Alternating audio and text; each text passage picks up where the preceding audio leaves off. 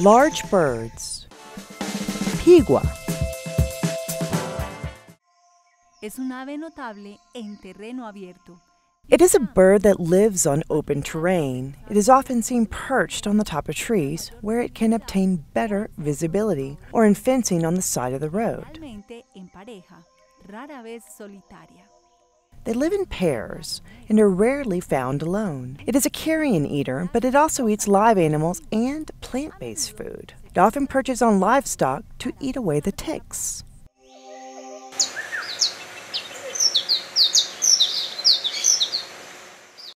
Alcaravan.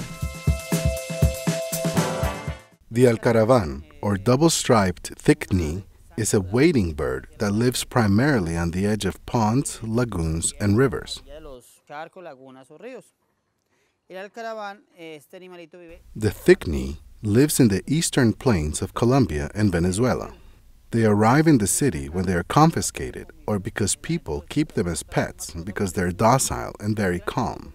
So much so that in some parts of the eastern plains, they are kept in yards in order to ward off intruders because of their loud call. They can always be found in pairs, male and female. Their pigmentation, as you can obviously see, is brown. So this is an animal that is going to remain in the low-lying areas, and it will use its camouflage to protect its eggs. Many animals don't lay eggs that are totally black, but rather spotted or mottled eggs to assist in their camouflage. Toucan. Toucans are Colombian birds that are trafficked because of their beauty. People often keep them as pets. Many people believe that a toucan's beak is completely solid, but that is not true. It is hollow and very fragile as well. Its tongue is shaped like a little saw, and it's quite long. The beak helps it to regulate its temperature during the hot seasons. Paradise crane.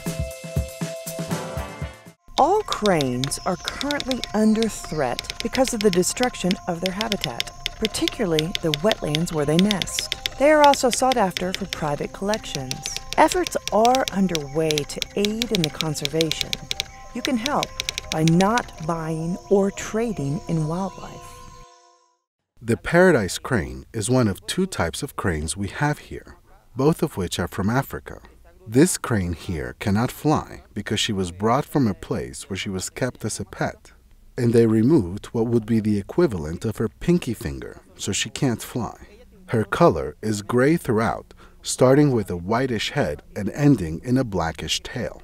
These birds can travel very far and at high altitude. Tiene la cabeza totalmente emplumada. Her head is totally covered in feathers without patches of red skin, as is found on other crane species. It is a relatively small crane, measuring 1.17 meters tall and weighing 5.1 kilos. The crown, forehead, and front cheeks are a clear gray color, sometimes verging on white. Gray-crowned crane. The gray-crowned crane has a very colorful head. It has a yellow plumed crown on top of its head, and it has some feathers that are reddish in color. Its forehead is black in color, resembling velvet. The opposite is true of the paradise crane's head. The paradise crane's head appears to be bigger. It seems to have a larger volume because of the feathers, which are interweaved as if it had a plumed braid, and that is why it looks so large. When you grab their head, it's all feathers. In reality, it's quite small. Soldier crane.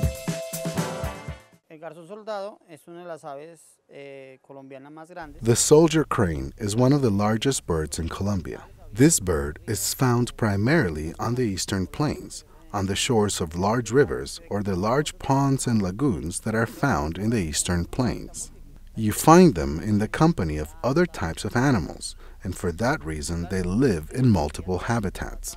They are often found in the company of tapirs and peccaries. In the wild, their diet is based on fish, small mammals, and small birds.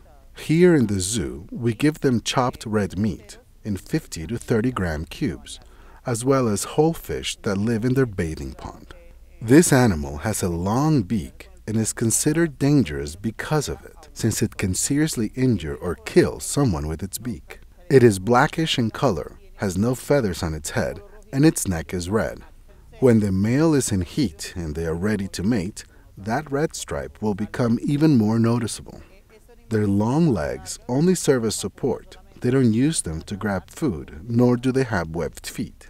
Unfortunately, this animal is also threatened with extinction because its habitats are being destroyed. This animal builds its nests in very tall trees, and the tallest trees are the ones that people tend to cut down for lumber, so that affects their nests. They are not being hunted down or killed. It's just the destruction of their habitat.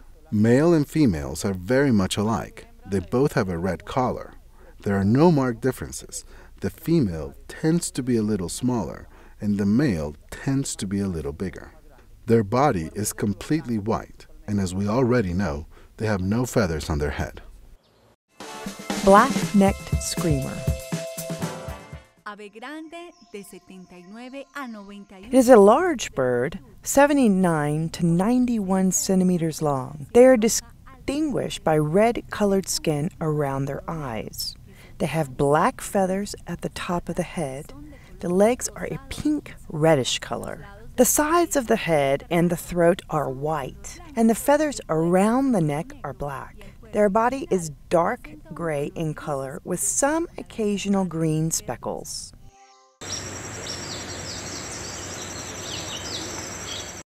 The macaw is diurnal and a very social species, which can live in large groups composed of dozens of individuals who band together in search for food, groom each other, protect each other, and sleep together. Protegerse mutuamente y dormir juntos. Los miembros dominantes del grupo. The dominant members of the group tend to be adult males of breeding age. They communicate primarily by emitting loud and sharp shrieks. Chillidos fuertes y agudos. Es una especie endogámica. They are an endogamic species which begins to reproduce starting at age 4, laying anywhere between 1 and 4 eggs every breeding season, which runs from November to May. Su dieta se compone predominantemente de semillas. Their diet is composed primarily of seeds, although they also consume fruits, nectar, insects, flowers, and the leaves and stems of certain plants. Que contrarrestan algunas toxinas presentes. They complement their diet with minerals that counteract some of the toxins present in their foods, which can be toxic for humans and difficult for them to digest. Did you know that a parrot's beak is highly adaptable? It can be used to perform delicate tasks, such as grooming, cracking nuts, and hard seeds. It also functions as a third leg, as a prehensile hook, used in combination with other legs, to move around the tree canopies. Common parrot.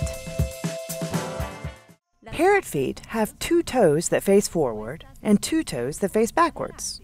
This zygodactyl formation allows them to use their feet as if they were hands. They can grab onto surfaces and manipulate objects. Parrots do not talk.